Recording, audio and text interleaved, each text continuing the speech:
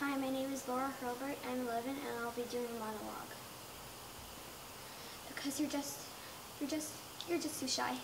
You can barely get 2 words out of your mouth in front of an audience. When you have oral presentations in class, you just take a 0. When someone tries to force you, you start to cry. Play? Oh, no. You're painfully shy. You would just die from embarrassment staring at those lights knowing that people are sitting there, judging you, judging what you're wearing, what you're saying, how you're standing. You'd be mortified. I mean, it's a completely unreasonable request to ask you to be in the play, but I might as well have a shot, right? You're shy, remember? Hands freezing, arms dripping, knees knocking, head pounding, shy. Is that a problem?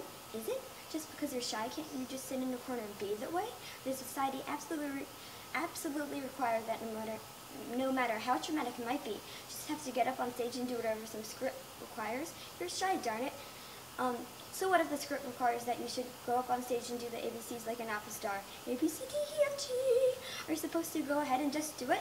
No, you're too shy for that. You can't be in a play, you can't sing opera, and you cannot possibly make a fool out of yourself in front of a crowd because you are just too amazingly, incredibly, painfully shy.